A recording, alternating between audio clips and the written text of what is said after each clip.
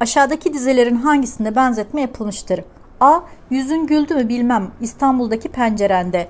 Burada yok. B. Birer kalp bıraktılar bize kırık, ömrümüzce gözyaşı döktürecek. Burada da yok benzetme.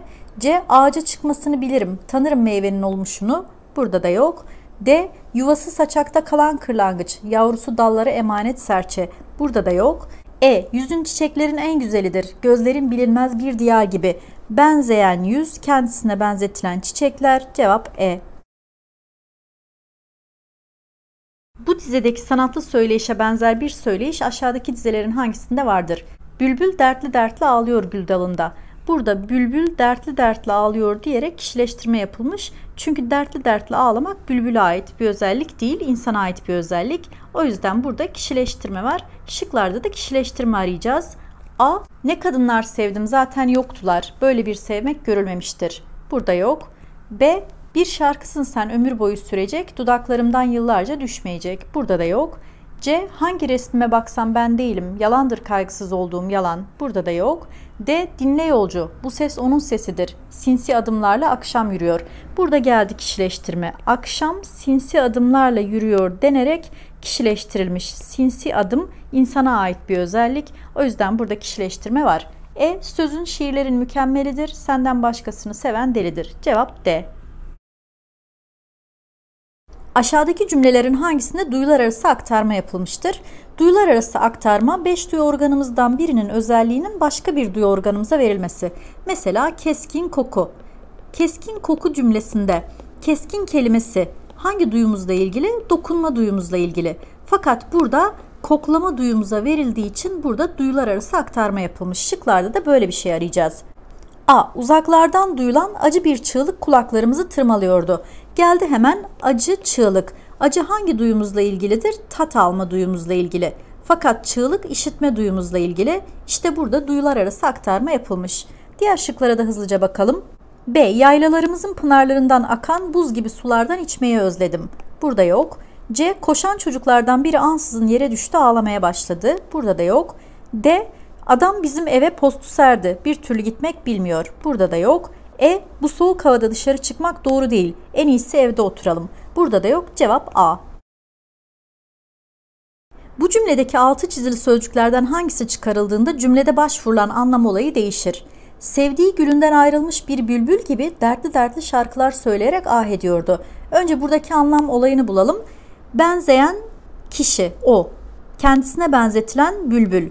Edatımız da var. Benzetme edatı. Bülbül gibi şarkı söylüyor. O bülbüle benzetilmiş. Yani burada benzetme sanatı yapılmış. Şimdi biz buradaki kelimelerden birini çıkardığımızda anlam olayı yani benzetme değişecek. Başka bir sanat, başka bir anlam olayı olacak. Bakalım, sevdiği gülünden ayrılmış bir bülbül dertli dertli şarkılar söyleyerek ah ediyordu. Buradaki gibiyi çıkarsam bülbül kişileştirilmiş olmaz mı? Çünkü dertli dertli şarkılar söylüyor olacak. Bülbül dertli dertli şarkı söyleyemez. Dertli dertli şarkı söylemek insana ait bir özellik. Gibiyi çıkarırsam buradaki sanat, anlam olayı kişileştirmeye dönüşür. Cevap C. 3. Bu cümlede bir anlam olayı vardır. Bu anlam olayının göstergesi aşağıdakilerden hangisidir? Bakalım hangi anlam olayı varmış. Çin medeniyetinin kurucusu ünlü filozof Konfüçyüs'ün küçük beyinler insanları, orta beyinler olayları, büyük beyinlerse düşünceleri tartışır sözü geliyor aklıma. Burada beyinler kelimesinde ad aktarması yapılmış. Ad aktarmasında çeşitli ilişkiler olurdu. Parça bütün ilişkisi, yer insan ilişkisi, eser yazar ilişkisi gibi. Burada beyin söylenerek insan kastedilmiş. Yani parça bütün ilişkisi yoluyla ad aktarması yapılmış. Biz de şıklarda ad aktarmasının tanımını arayacağız. A. Bir sözcüğü hem gerçek hem mecaz anlama gelecek şekilde kullanma. Burada kinayenin tanımı var. Kinayede bir sözcük hem gerçek hem mecaz anlamında kullanılır. A gitti. B. Bir sözcüğü benzetme amacı gütmeden kendi anlamı dışında kullanma. İşte bu ad aktarmasının tanımı. Ad aktarması burada geldi. Ama gene de diğer şıklara da bakalım. C. İnsana özgü bir niteliği insan dışı bir varlığa aktarma. Burada da kişileştirmenin tanımı yapılmış. D'ye de bakalım. D. Bazı kavramların anlatımında aşırılığa kaçma. Yani burada da abartma, mübalağa sanatı var. C'yi ve D'yi de eledik. E. Tek sözcükte anlatılabilecek bir kavramı iki sözcükte anlatma. Burada da dolaylamanın tanımı yapılmış. Cevabımız çıkmıştı zaten. Cevap B. Aynalar, aynalar, sevgili aynalar. Yok beni anlayan, seven sizin kadar. Aşağıdaki dizelerin hangisinde bu dizelerdeki anlam olayına benzer bir söyleyiş vardır? Önce bu dizedeki anlam olayını bulalım. Burada aynalara sizin kadar beni seven, beni anlayan yok diyerek sevme ve anlama özelliği verildiği için kişileştirme yapılmış. Biz de şıklarda kişileştirme arayacağız. A. Ben bir çoban olsam sen de bir koyun, beslesem elimde tuz ile seni. Burada yok. B. Bir gül büyür ufukta tek başına mağrur, aydınlanır karanlık mağaralar ansızın. Burada gül kelimesine mağrur olma, gururlu olma insanın özelliği verildiği için kişileştirme yapılmış. Cevabımız geldi. Diğer şıklara da bakalım. C. Bütün o sevdiklerin, dostların, yakınların koyup giderler seni orada yapayalnız. Burada da yok. D. Şimdi uzaklarda evinde uyuyor olmalısın. Gördüğün düşlerin en güzelidir. Burada da kişileştirme yok. E. Kimine saz vermiş çalar eğlenir. Kimi zevk içinde güler eğlenir. Burada da yok. Cevap B. Yeşilçam'ın emektarlarından biri daha aramızdan ayrıldı cümlesindeki altı çizili söz ölmek eylemi yerine kullanılmıştır. Buna göre cümlelerinin hangilerinde yukarıda açıklaması yapılan duruma benzer bir kullanım vardır? Aramızdan ayrılmak iki kelime, ölmek bir kelime. Tek kelime ile anlatılabilecek bir durumu iki kelime ile anlatmaya dolaylama denir. Burada dolaylama yapılmış. Şimdi şıklarda dolaylama arayacağız. 1. Gençler yalnızca ailelerinin katıldığı bir törenle dünya evine girdiler.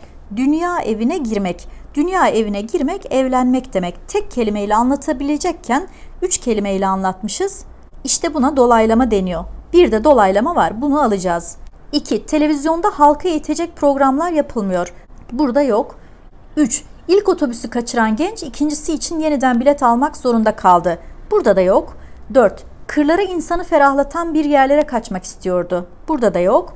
5. Sokak loş lambalarla yarı karanlık biraz da ürkütücü görünüyordu. Burada da yok. Yani yalnızca bir de vardı. Cevap A. Bu parçadaki numaralanmış cümlelerin hangisinde benzetme yapılmıştır?